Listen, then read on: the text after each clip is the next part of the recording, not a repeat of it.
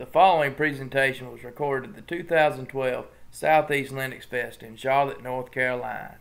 It is licensed under a Creative Commons license. For more information about the SouthEast LinuxFest, visit www.southeastlinuxfest.org. The SouthEast LinuxFest would like to thank the following diamond sponsors in 2012 for helping make these videos possible. Job boards and whatnot. I think it started maybe, I don't know, 3 or 4 years ago or something like that, 2009. All right, so has anyone heard of OpenShift before? All right. So what we're going to talk about today is what is OpenShift. We're going to talk about why open source matters, specifically in the cloud computing environment. And I'll talk a little bit, I'll go off on a tangent, hopefully not too long, about cloud computing and what it really means. Because everyone says cloud,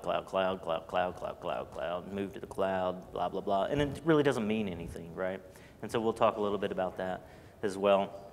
And then I will show you guys the open source code behind this project that I'm showing you today, and we'll get it up and running on my local laptop here, and I'll do what some people call a micro cloud or a local cloud, and we'll go through that.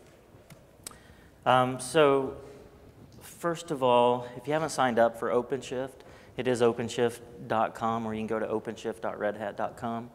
It is completely free to use. We don't charge for it. And it's basically a way for you to quickly deploy your apps out in a scalable fashion in the cloud. Now, when I say scalable fashion, the free tier, I guess you could call it, that we give away, you're allowed to create up to 3 applications with 1.5 gigs of RAM and 3 gigs of disk space. So if you deploy one app out there, you can only scale up to 3 nodes today. We're working on introducing a tier for companies who need to scale up to 100, 200 nodes, things like that. And that's probably where we'll make our money. We're not sure yet. We do not have any pricing structure today. What we're committed to is keeping this open source, having it be community driven, and always giving away for free what we do today as far as hosting. And it costs us an average of about $100 a user to provide all the back-end infrastructure as a service for these applications. You may not understand a lot of what I just said, but we'll go into that and explain what all of this is. But this is what the website looks like. And if you want to create an account, you just click Try It Now. We just ask for an email address and a password. We don't ask for your dog's name, your cat's name, what kind of car you drive. It's just your email address and password. All right, so what is OpenShift? So OpenShift is Red Hat's free platform as a service. Has anyone heard of a platform as a service before? A few people. Some of the more popular ones out there is Microsoft Azure, I think is what they call it. Heroku, Google App Engine, Cloud Foundry, Engine Yard. There's a lot of people in this space right now. At Red Hat, we decided, well, we didn't decide. We came to the realization that a platform as a service will really change the way, as developers, we code and deploy our applications in the future. And so when we created OpenShift, we had a couple design tenets that we kept in mind and that we have stayed true to. And the first one is no proprietary APIs. And that's very important as you're hosting your code out in the cloud. You want to be able to have the freedom to take your code that you've written and move it to a different vendor very easily. And what we're seeing now, which is bad for us as an industry, is that a lot of these cloud hosting providers will have a proprietary data store that you have to write to their APIs. And it gets really complicated. In fact, one of my friends, he has a startup, and they deployed on Google App Engine using their proprietary data store, and they're getting bought out by another company, and the other company doesn't want to use Google because they recently increased their prices, and they honestly went from being profitable to losing money overnight just on the price increases, and they were stuck. And so we wanted to not have any vendor lock-in at all with this service. So platform as a service, you're probably thinking this is kind of like Amazon, right? It's not.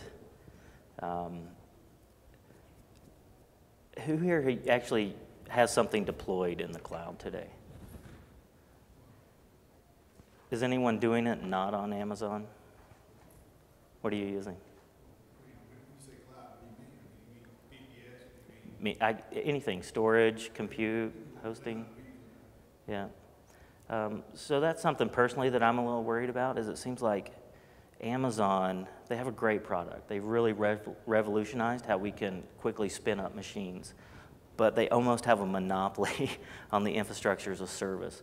And that's why as an open source community, we really need to get behind OpenStack and things like that, and other infrastructure as a service projects so that we can compete with them. It's not good for any one company to control almost half the internet, right? When they had an elastic block storage outage, I guess about 9 months ago, it seemed like half the internet was down. Netflix streams all of their movies via Amazon. And you know, it's just something I'm a little bit concerned about. I think what Amazon has done technology-wise is phenomenal. I'm not saying that they are doing anything bad. We just need competition, and competition's always good. All right, so when people talk about cloud, it's mostly marketing guys or your CIO or your manager. We got to move to the cloud, right? It's going to solve all of our problems. So when people talk about cloud, they're really talking about one of three things, and they probably don't know which of these three things they're talking about. But here's basically the three components of what the cloud really is. We have an infrastructure as a service, which is Amazon EC2 basically. Rackspace has one. But it allows you to quickly spin up machines, which has changed a lot of people's lives and operations inside of IT groups because they don't have to procure hardware and wait for it. They can get it instantaneous, basically. And you know, when I first spun up my first EC2 instance, I'm a developer by trade, and I got my virtual machine, and then I had to choose what operating system I wanted to put on it. And then I had to configure SE Linux. Don't just turn that off, it is important. I had to install Apache. I'm a JBoss or a Java developer, so I had to download and install JBoss, configure it, know the insides and outs of the application server. I had to install Mongo database or MySQL or Postgres or whatever I'm using. I had to know how to tune the database. I had to install and configure my firewall rules, set up any proxy load balancing, and it's something I hated doing. It didn't really, the only problem this solves is it gave us the compute resources very quickly, but we still have to manage all of those ourselves. And it's not something I wanted to do as a developer. So software as a service, I'll skip right up to the top here. Everyone probably uses software as a service today. Google Mail. It seems like 3/4 of the companies in the world are using Salesforce.com right now. And then this middle part, which OpenShift is called a platform as a service. And it sits between an infrastructure as a service and software as a service. So here, when you get a machine, you still have to bring all of those things that I just talked about, the management, your code, your application. Platform as a service sits on top of this and manages all of that for you. So in a platform as a service world, the only thing you have to bring to the table is your code and your users, okay? And software as a service, the only thing you have to bring to the table is your users. You don't manage the code. You have no visibility into the code most of the times. And you know, this kind of, let's see if I can exit out of this. Let's try Xpaint.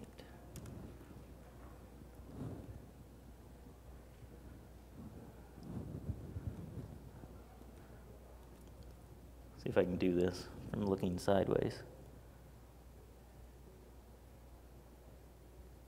Is anyone familiar with this? I know it looks terrible, but this is called the Gartner hype cycle.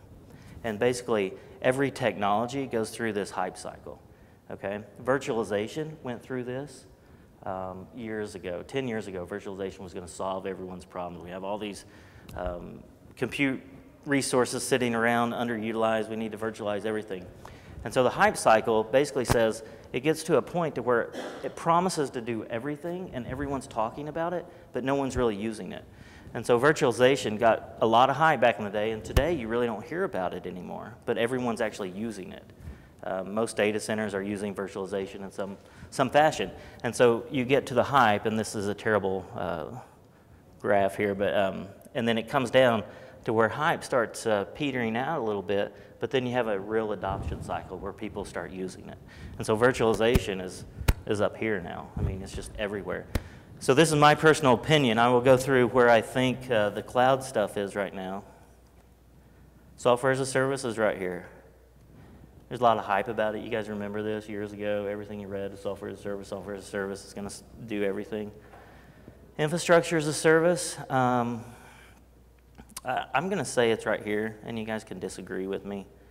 But I still think there's a lot of hype about it, but it's not as much as it used to be.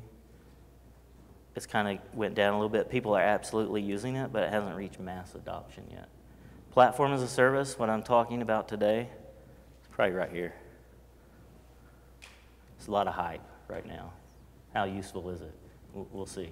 When is it really going to change our lives as developers? It can today, but we're probably a year off or so before this reaches massive adoption.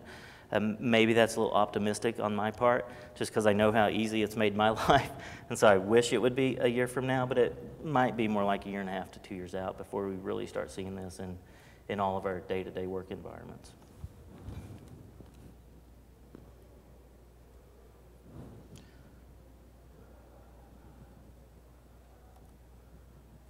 Okay.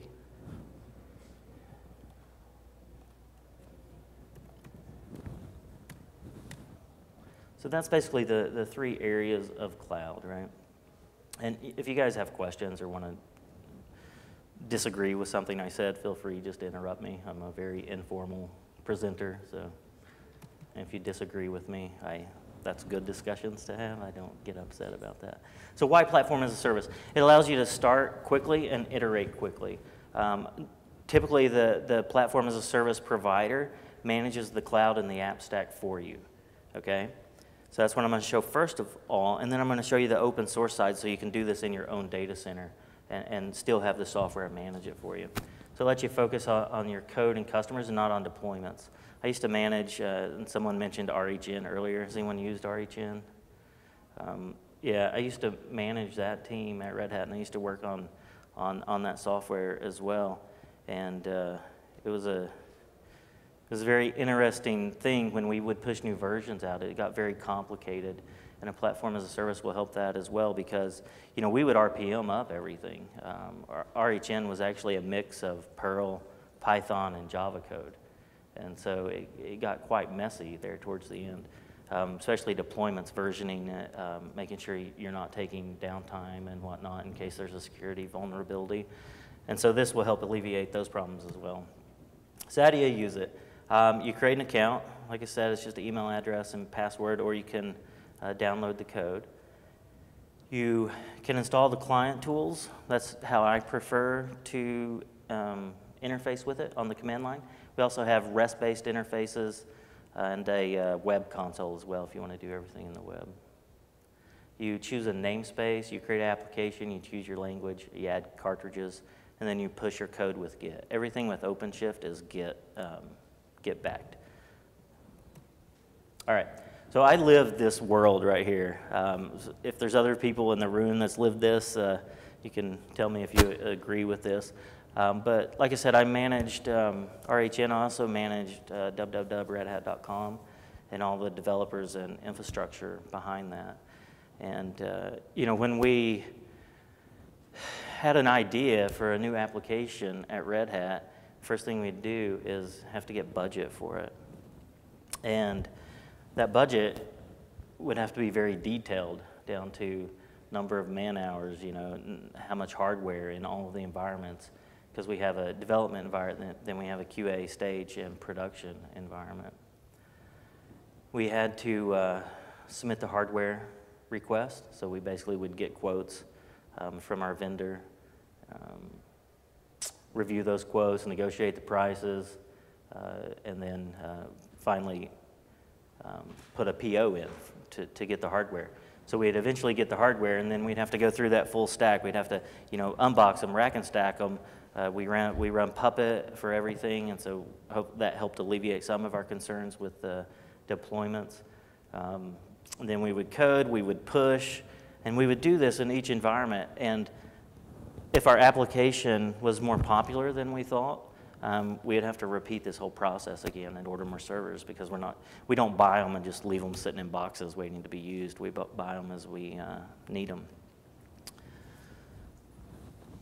So now with a platform as a service, and I'll show you guys this. I know it sounds a little markety, but it's actually true. You can have an idea, you can code and test it and launch it without having to worry about the infrastructure. And this is very important, especially if you're doing a startup or maybe a mobile application that has a back end, because you don't know how popular your mobile application or your application in general is going to be. So why would you invest in all of this hardware until you know? So if you deploy to a platform as a service, you can deploy for free, and then as your application hopefully grows to millions of users, your systems will automatically scale to handle that load, and you never have to think about it or worry about your systems anymore. Awesome. All right. Yeah. Maybe you can see the screen better. So again, you can create an account, OpenShift.com. You can use that promo code if you want. What does that promo code get you? Absolutely nothing. I put this on here, and this is why we have promo codes. It really gets you absolutely nothing. But it allows us to track like where people are coming from, so we know like where, if we should go to more open source conferences or more Java type conferences. Just for us. If you want to use it, great. If not, I won't be angry. The important thing is you sign up though. All right, so first thing you do, yeah. So here you're saying go to the website, but we can also download the software to try to deploy our own instance, right? That's right, and I'll show you that a little bit later. It's kind of like the big reveal, because this didn't used to be open source, It was not open source before, and we just open sourced it, I think last month or so. And so what I'm going to show you first is the hosted environment, and then I'll show you the live CD that you can download. I'll also show you where to get the source code, things like that. If you want to build it yourself, I would suggest just using the pre-built binaries. Do you guys mostly use Linux? Okay, well, you never know, right? So we do have pre-built binaries for Red Hat, obviously, and Fedora. What we need help with is to get binaries for Ubuntu and Slackware and things like that. So if someone in the community wants to help us out with that, that'd be great.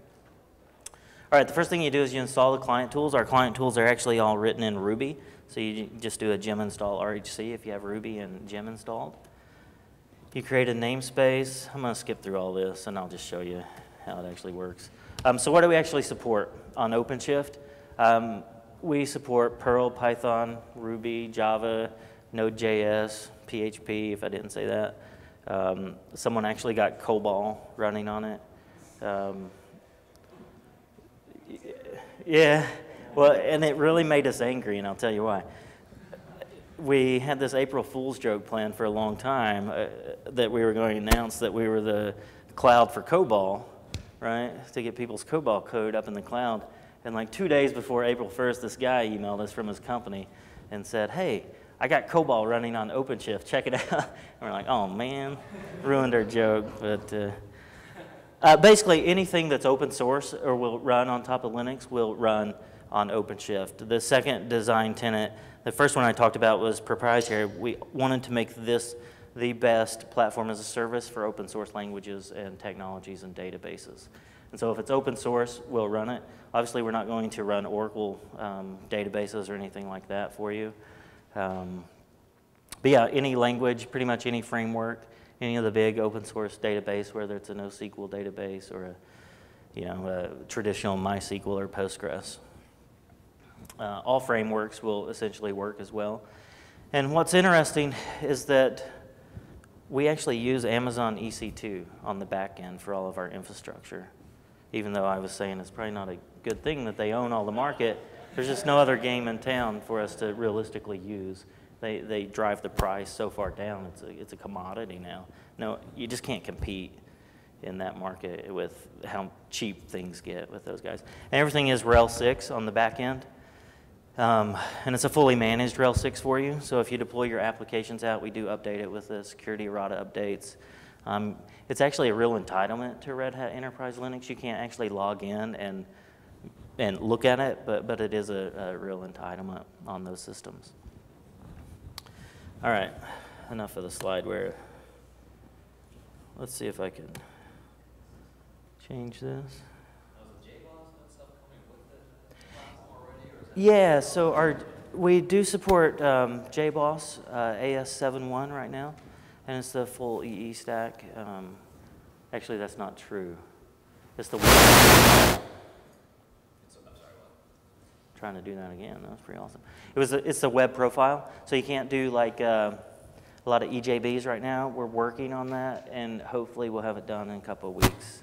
We're hoping to have it done by JudCon at the end of this month. Does that come on the with the platform that you're buying, or like you're getting with OpenShift, or is it something that you add on top? No, it all comes. Yeah, you don't have to add anything. Yeah. When it's not obvious from your answer what the question was, give us a hint of what the question was. Oh, sure. The question is, does JBoss come standard, or is it something you have to add on yourself? And it comes standard. All of these languages do. It's very easy to get up and running with them. And it makes life a lot easier, especially if you're wanting to learn something like Node.js or wanting to learn MongoDB, instead of having to figure out how to download and install MongoDB, which isn't hard, so it's probably a bad example. But to get the drivers installed and all of that, that all comes for you. All right, I'm going to open up a terminal here, and we'll get cooking. You guys see that okay? Increase the font? What?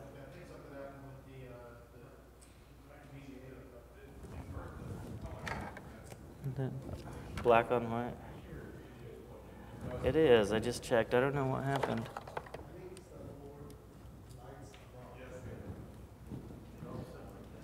Yeah. I don't know. You guys want black on white? Is that what you want?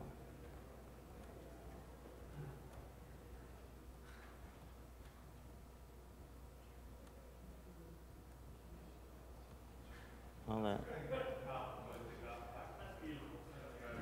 What?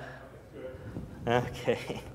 All right, so I have the RHC command line tools already installed. So the first thing I can do is RHC domain show, and see if I'm on the internet. I don't even know if I am. We'll quickly find out. Yep, I am. So what I did is I ran RHC domain show, and this basically made a REST call up to our REST services. And you can download these client tools as well to see how we're actually doing it. But my namespace is just on PaaS. You could use your name or whatever you wanted. It's just an arbitrary name. And then it lists all of my applications that I have deployed. Okay? So let's create a new application. What do you guys want to do? Java, PHP? PHP? All right. PHP? All right. So let's do RHC app create. We'll call it SE Linux. I can't do that. We'll just call it that. And then we'll do PHP 5.3. So what I am doing here is I'm saying RHC, create an app, name my app SEL, and it's going to be a PHP 5.3 app. So I'll hit enter, and it's making a REST call. Hopefully my network doesn't flake out like it's been doing all day. It's making a REST call up to OpenShift. We're provisioning a node for you in EC2. We're configuring the system. We actually use SE Linux. Linux control groups. Is anyone familiar with that?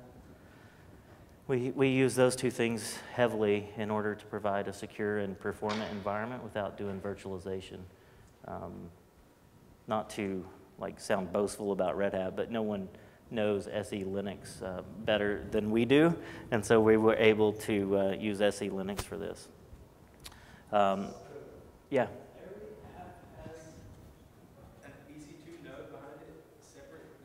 No, it's multi-tenant.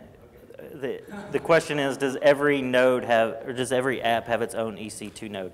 The answer is no, it is multi-tenant. And that's why SE Linux and Linux control groups are so important to us, because that's how we guarantee that your application can get the processing power and the memory that it needs outside of a virtual environment. And this normally takes like 15 seconds, so I blame Sprint because I'm using this little Wi-Fi thing here. It's also, like I said, installing Apache, making sure mod PHP is installed. It's setting up a private Git repository for me. And this is the first time I've created an app, so it wants me to add that to my keys. Yeah, question? So are you starting an instance right now on Amazon, or are you using an existing instance? The question is, am I starting an instance now or creating a new instance? Is that what you said? Or using an existing instance? So if there was a whiteboard, I would draw out how this actually works under the covers, but we basically have hundreds of EC2 machines, and we use mcollective. I don't know if you're familiar with that. That basically gathers stats. It gets pretty complicated under the covers. We find the best machine for your application to go on. If there's not one, we will spin up a new one and add it to that for you. And so to answer your question, it really depends on the load on those servers. And also what's cool is we can move your application in real time if the load on that box gets too high over to a different node for you without you having to do anything, so we can guarantee performance issues as well. So this is done, okay? So it also propagated my DNS out worldwide. So if I go to this,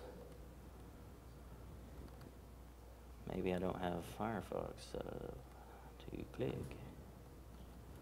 sell.onpaas.rhcloud.com. This is a templated app that's out there just to get me started. But what's important is all the infrastructure and underlying technologies was already created for me. And just like I said, it takes about 20 seconds. It took a little longer here for some reason. So let's make a quick change, and I'll show you how easy this is. So I'll go into my directory, and since this is a PHP directory, or a PHP application, I have a PHP directory. That's where my source code actually lives. If it was Java, are there any Java developers here? So for Java, we actually use the Maven build system. If you push your code, and we'll see your POM XML file, and we'll build it on our servers. If you don't want to do that, you can just drop your WAR file or your file in the deployments directory. So I'm going to go into the PHP directory. I'm going to vi test.php. We're going to do PHP echo hello world. So I just created a new PHP file. I'm going to add that, and then I'm going to commit it, and then I'm going to push it. And so when I do a git push, I actually have a remote repository set up, and it's sending all of my code up to my OpenShift servers for me. And so that's done. We also have hooks. If you wanted to automate something, every time you did a push, maybe you want to update your intranet page, say, hey, a new version's out there or whatever, you can do that. So now if I go back to this URL, test.php, you can see that my code was pushed out there for me. So, yeah. Absolutely. Yeah, and that's something that really sets us apart, especially we give it away for free. So here's my blog, which I just reinstalled last night, so it's going to have absolutely nothing on it. But it's gshipleyonpaas.rhcloud.com, and then it's also www.shipley.com. And the way we do that is we have what's called an alias. I'll show you this real quick. So where's G Shipley? Yeah, Beer Shift. That's a mobile app. I'm actually giving a talk on it in the morning. It's a social beer drinking application that runs on OpenShift and the iPhone and Android. I can show you guys that if you want. We can completely change the talk. So G Shipley here has an alias of www.grantshipley.com. So I just went in and I added an alias. You have to make sure, obviously, that you have permissions to add CNAME records in your domain registry, and then it'll work for you. Okay, so let me show you guys something really cool. I'm going to do RHC app create. Let's call it WordPress PHP 5.3. And I'm going to open up my browser, go to github.com/OpenShift. Search for WordPress. Maybe.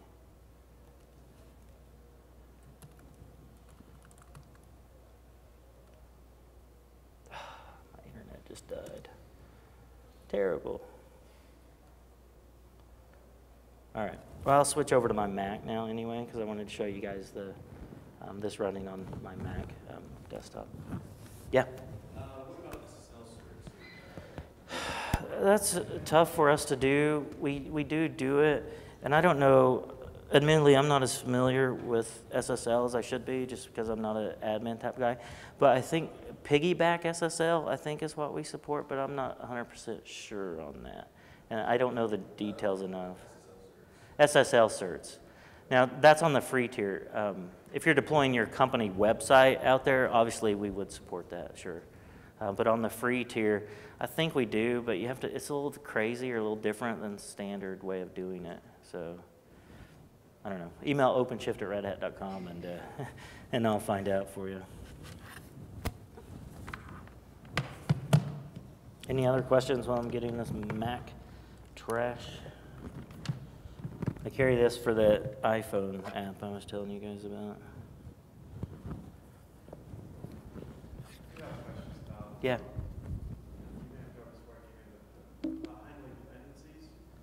Mm-hmm. Yeah.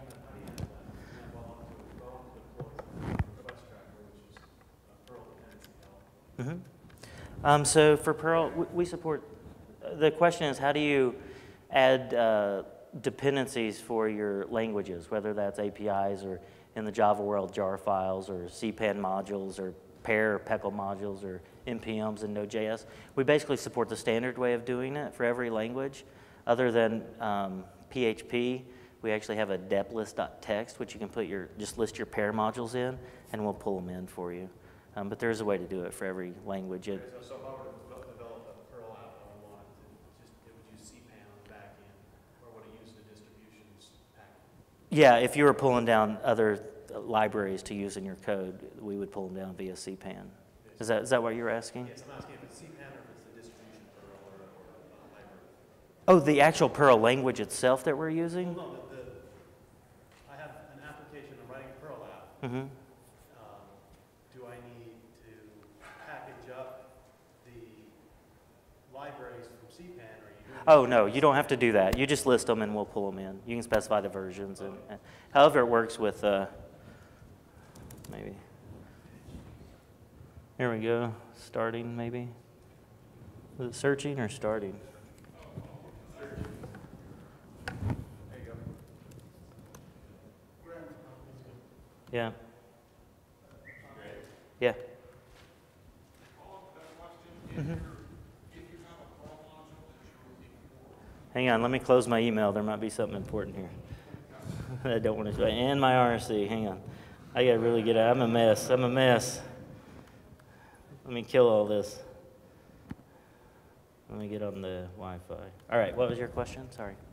If you have modules, like CPAN modules, not CPAN modules, if you have Perl modules that you develop as part of your app, Mm-hmm. that's easy to deploy. Yeah, most of the cases we have a directory. In most cases it's called libs. I'm not sure about the Perl one, what it's called, but you can drop them in there and we'll resolve it that way. Yeah. For Ruby apps, Mm-hmm. when you're bundling different dependencies on your In your, model, yep. so it'll pull those things, right? Mm-hmm. One of the things that I saw in Heroku does really well is if you have Mm-hmm. custom Ruby stacks, Yeah. it does build on their server side. Do you guys do that? Yeah, we build on our servers. And that gives us some advantages. It's normally a lot quicker for us because we mirror most of the repos, especially for Java, like iBiblio, to pull in Maven dependencies and things like that. So we do get some advantages from that. All right, let's see what we got here. Let's make sure. Can you guys see that?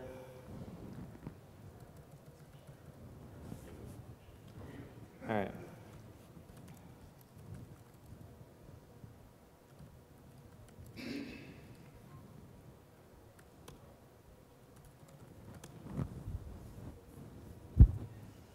All right, so I'm doing the same thing here. I'm just creating a new app. I'm calling it WordPress, and it's a PHP 5.3 app. Let's see if my internet's actually working.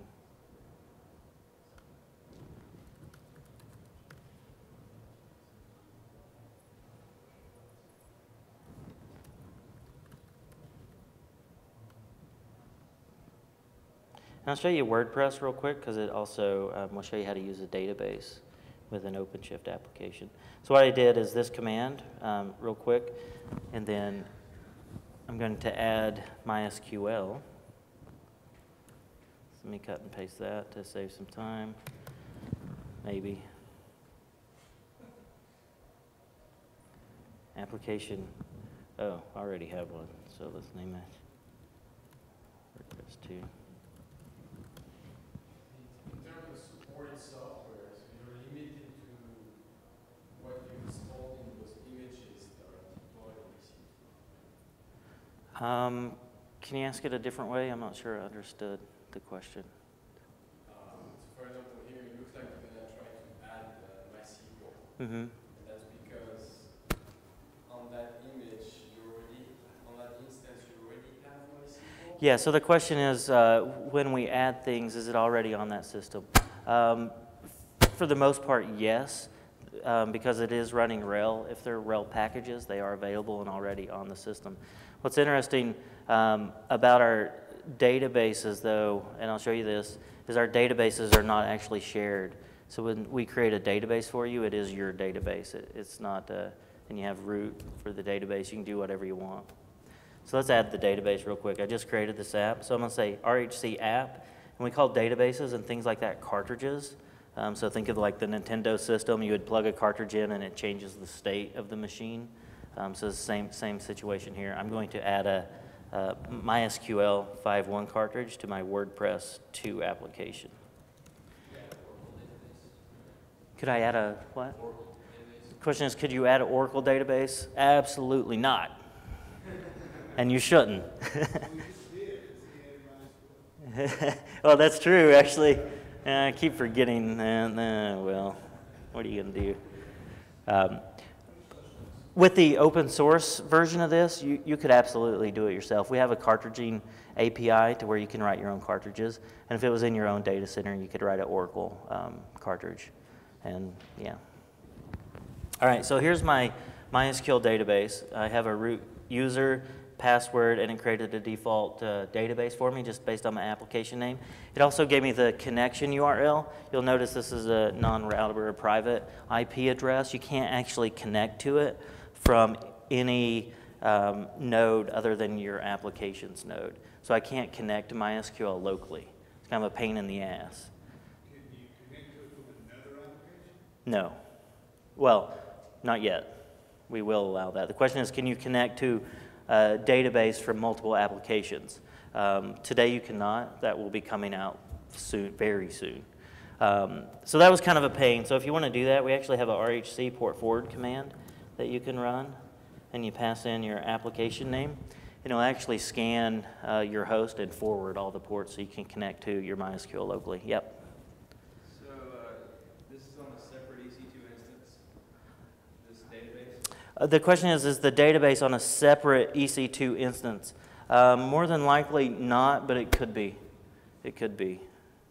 So in terms of backup of the application and database. What do we do for backups? We do not back up your data because there's too many legal ramifications for that. Your data is your data.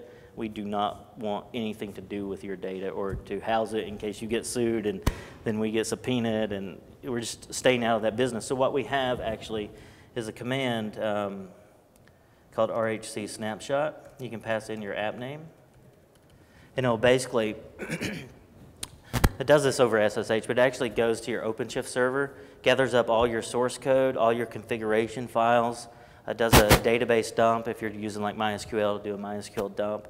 We also give you the files for the database, the actual files on the file system, so you can recreate it. And you can take that tar.gz file and do whatever you want with it. You can deploy it locally. You can recreate an app off a snapshot. Yeah?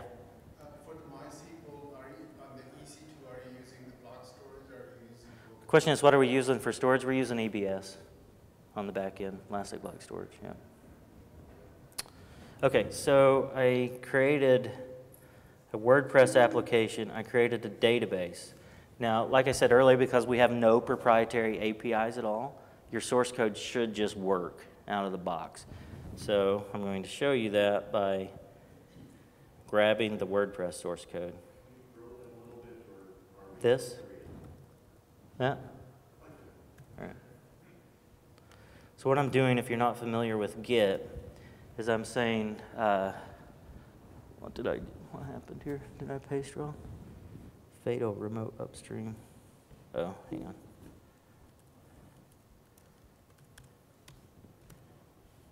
Okay, so I'm adding my remote, or the remote WordPress GitHub repository, and then I'm going to issue this git pull, which basically is going to override everything I have in my directory. You remember that stupid little sample web page that we displayed? It's going to remove that and replace it with the WordPress source code. So I'll do that. It's downloading it from GitHub. So that's done. So now if I go into PHP, it's the WordPress source code. So now all I have to do is git push. And it's going to send my source code up to OpenShift. And because it's PHP, it's not a compiled language, so it's not going to go through a build process. Yeah? How do you deal with files that don't necessarily belong in Git? Say, typically you might have, when you're doing an app, you wouldn't put your PaaS and database passwords in Git itself. That's right. So the question is, how do you handle things that you wouldn't want checked into revision control, like passwords? You would actually set them as environment variables. That's the practice we suggest. And I can show you some that we set for you by default.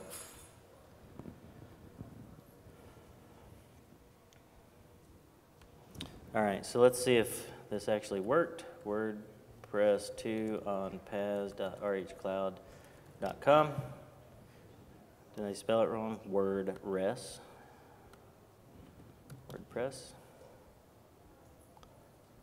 And here's my WordPress site. So it was just the. It does it for you, actually. Like I was saying, environment variables.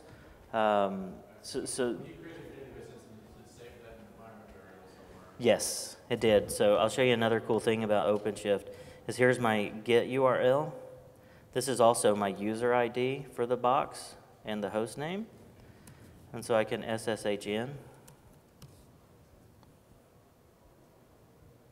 And if I do env and grep db, it's probably a little too much information for you to parse, but it does have like a db password. And so in the config files, instead of having the password in PHP, and you can do this in all languages, I basically use the system environment variable on the connection string.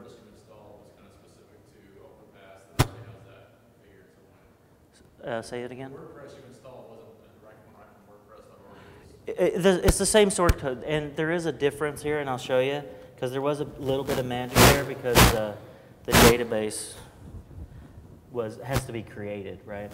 And so what I did is, let me exit out of this.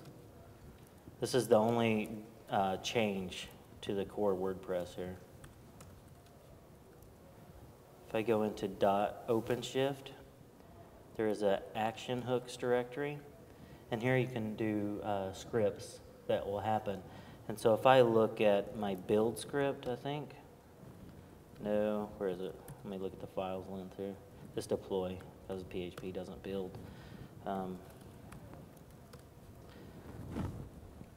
I just run this little script to see if a database has been configured and been installed. If it hasn't, I create one based on this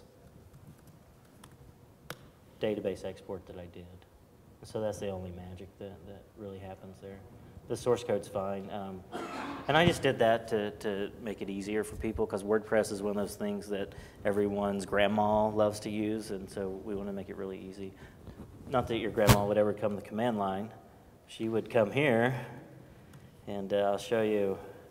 We have these things called instant apps. So let me log in here real quick.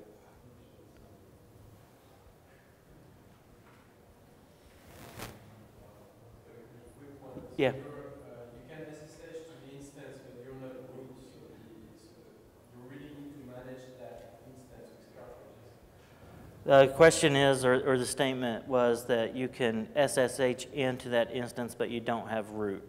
That is correct. You know, if you're SSHing into your box, we wanted to allow people the freedom to do that. But at that point, you might as well just go with a straight infrastructure as a service if you're having to log into your box and start managing things yourself.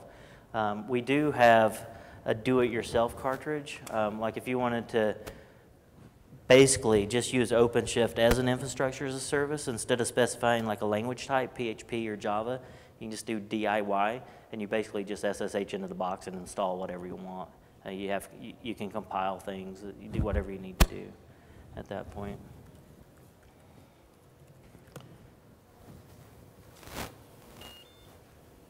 And I think my internet just died. So while that's going, I'll quickly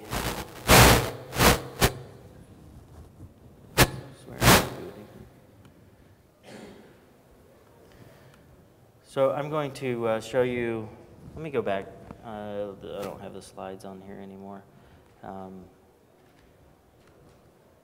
So a couple of weeks ago, like I said, it's probably been a month ago, we realized that people want to take advantage of this, but they can't necessarily do that for policy, compliance reasons, especially if you're a government shop or something like that. Or people may just have a huge investment in hardware that they already have in their data center, but they still want to be able to take advantage of how easy it was to get something deployed out there.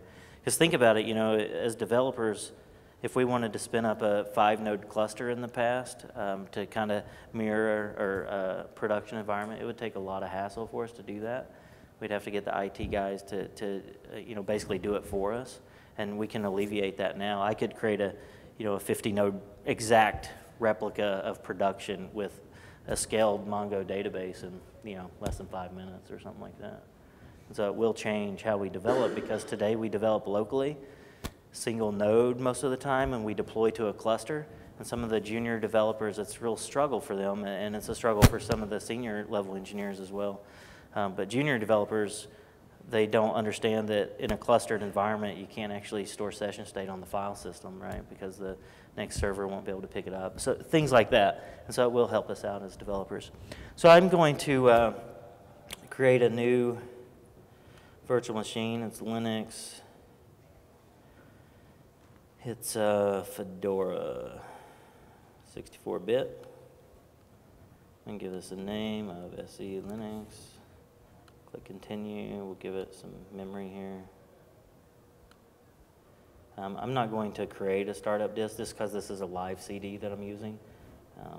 So I don't need a hard drive for it. Great. I'm going to make sure that give it a little more video memory. Now I'm going to mount the ISO image, and it's a live CD.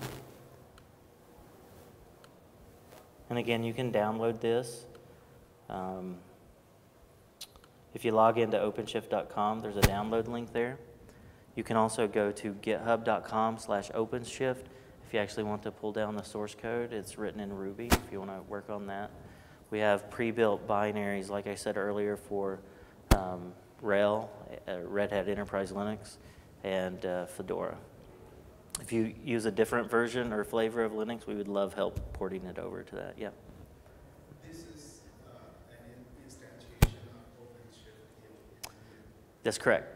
Yeah. The question is, what exactly is this, right? And so this is the exact same code that we're using on the hosted stuff that I just showed you that will allow you to run it locally using virtualization, and we actually use KVM.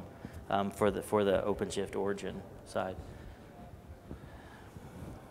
Okay, so the first thing when you boot the live CD, it'll give you a little information about it.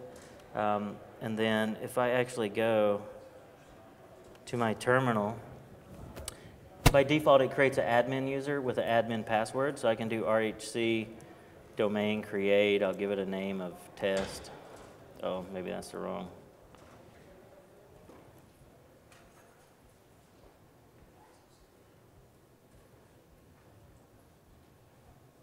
That's weird. I forgot the command on how to do this because you only do it once. 5 minutes? 5 minutes. All right. I only done this once. Because you set up a namespace the first time and you don't mess with it after that. But all the commands are here. It already has JBoss, PHP, Perl, all of those things that I showed you on the hosted environment running here on this live CD. You can copy it over to your hard drive and start using it. So a lot of people ask us, you know, KVM, well, what about OpenStack? So OpenStack, if you're not familiar with that, is basically an open source project to allow you to create your own infrastructure as a service similar to EC2 in your own data center. We are very committed to OpenStack. Remember the OpenStack Foundation. We have several core contributors on the team. And our goal is to be the best platform as a service to run on top of OpenStack in your own data centers with the open source project. So how can you get involved? It is an Apache license. It's very business friendly. We do not require a contributor agreement. So if you want to submit code, you don't have to, you know, sign the paper that a lot of open source projects, larger open source projects want you to do. It is truly an open source project. We're not, we didn't open source it for the sake of open sourcing it. A lot of people say that they have an open source project, but it's really a closed open source project. Try to get something contributed to one of these projects and the company controls everything. And that's not what we intend here. We really want it to be a community-driven project. So how can you get involved? Get the code, go to the wiki. If you're not a developer or if you're not a system administrator, there's a lot of other areas you can help, translation, documentation, whatever you know you want to help out with. We don't have a governance model yet. We'll kind of flesh that out as the community starts growing around this. This is only, OpenShift as a whole has only been around about 8 months, and the open source origin bits have only been around for about a month. So we have a lot of room to grow. We made a lot of progress, and we look forward to you guys helping us continue this project and making it a great thing for us to use in the industry. So that's basically it. I don't have the slides on this computer, so I'll save you the marketing slides at the end. But I'll be sticking around for a little bit if you guys have questions. I think I'm out of time now. One question, yeah? Can you tell me how do we scale this application? Oh yeah, I didn't show you that. So basically the question, how do you scale the application? When you create your app, you can do RHC app create, give it a name, my app, and add -s to it. This will tell OpenShift that you want this application to scale automatically. If you don't want it to scale automatically and you want a manual scale, you can do that as well. What basically happens here, when you pass in -s, we create 2 nodes for your app. One is a HA proxy, and then we create your app under that. And so then and the way we actually scale is we take a look at your application every 20 seconds to see if you've had more than 10 concurrent HTTP requests. If you have, we add another node and load balance it with HA proxy. And then as you know, we relook at that and you're beginning to satisfy demand, we'll either remove a node or add another one, and we'll bleed those connections off. Yeah, and if you want to manually scale, you can. You would just embed HA proxy, and then there's a scale up and a scale down command if you know you have a release that's going to get some traffic to your website. Yep. Can you run this on CloudStack? Not yet. We would love for it to run there, but realistically, it'll run on Eucalyptus and it'll run on Amazon EC2 today. We have an AMI for it. Yep. So if it can run on Amazon, it should be able to run on CloudStack, because I guess you're using Leap Cloud or Delta Cloud or something? We're not using Delta Cloud, no. That's what we're working on right now. And we actually have another project at Red Hat called Aeolus. It's an open source project that will kind of allow you, it abstracts the whole cloud problem. There needs to be standards with how we talk to cloud providers, but it's going to abstract that so you can talk to all these cloud providers with a single API. And so hopefully that's what we'll eventually run on. Yeah. All right. Thanks, guys. Appreciate it.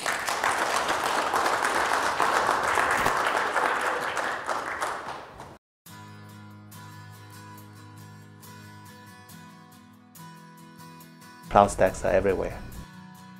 This is the way to better utilize all your resources, and it makes managing all your resources pretty easy.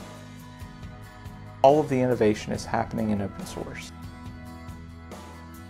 The collaborative nature and of the of the community, and the speed at which these deficiencies, these bugs are getting discovered and fixed is a thing that really shows the power of the open source community. It is global, and it's definitely because of the users. Community people are extremely friendly and always ready to help. If you go onto IRC any day, you'll see these guys helping each other out, and they're all doing it like in a selfless manner. The product is transparent for everyone. Everyone can look at the code base. Everyone can see how CloudStack is being built. Nothing is proprietary.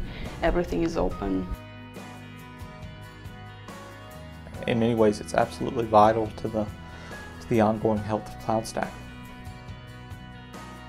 The most exciting event in recent memory for me was our first developer boot camp. And our call gave people, I think, maybe 2 weeks notice to come attend. I was expecting 25 or 30 people. So we ended up with 87 people and had to go get more chairs into the room twice. Everything within cloud computing is commodity and is open source. And so I don't think that you will you'll see anywhere where open source is not pervasive in cloud computing. And so I think it's an assumption. I think when you talk about cloud computing, you're really talking about open source cloud computing. CloudStack is a robust solution for large deployments. You have dozens of data centers and thousands of servers in each data center. These hardware is going to fail, and CloudStack is designed to handle, number one, that mass scale. Number two, it's designed to handle the failure that inevitably happens in large deployments. We started working on CloudStack over 4 years ago, and it was the original set of people working on it had a background of delivering software to telcos and service providers. Lots of QA, lots of users actually using it. High availability is the key feature. Multiple hypervisor support, different network models. You can pick up whatever suits you better. CloudStack management server can be deployed in different physical machines. It definitely has a huge footprint. It's being deployed everywhere. There's a major movie studio that they were using CloudStack. They were using it to transcode video, and I thought that was terribly fascinating. What I found more fascinating is what they did during lunch, where they would spin up 50 or 60 game servers. Then as soon as lunch was over, they would destroy all the instances and go back to doing real work. CloudStack is vast. It touches so many different aspects, and there's no one person that's kind of like a master of all those realms. I think CloudStack as a project is going to be one of the leaders, simply because it's some of the most featureful and robust platforms out there. I don't see any limits to the CloudStack.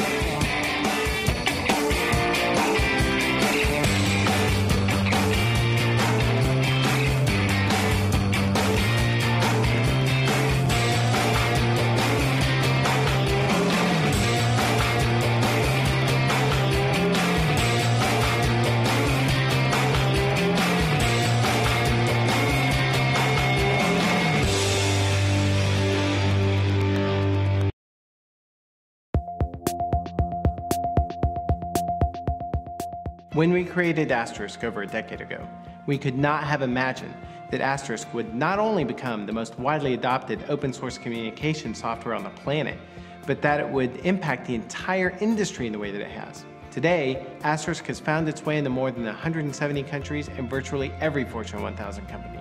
The success of Asterisk has enabled a transition of power from the hands of the traditional proprietary phone vendors into the hands of the users and administrators of phone systems. Using this power, our customers have created all sorts of business-changing applications, from small office phone systems to mission-critical call centers to international carrier networks. In fact, there's even an entire country whose communications infrastructure runs on Asterisk. Digium has always been about creating technology that expands communications capabilities in ways that we could never have imagined. And that's part of what's game-changing about Digium. Today, we're doing it again, this time by introducing a new family of HD IP phones that extends control of the user all the way to the desktop. The launch of these new products represents the next phase in Digium's history of innovation. These are the first and only IP phones designed to fully leverage the power of Asterisk. When we first discussed our expectations for building a family of phones for use with Asterisk, our requirements were pretty simple. We asked the team to build the phones such that they were easy to install, integrate, provision, and use. I think you'll soon agree our engineers have delivered on that goal. User feedback is validating that when it comes to operation with Asterisk-based systems, including our own SwitchVox-based product, these are the easiest to use, best integrated, most interoperable products on the market today.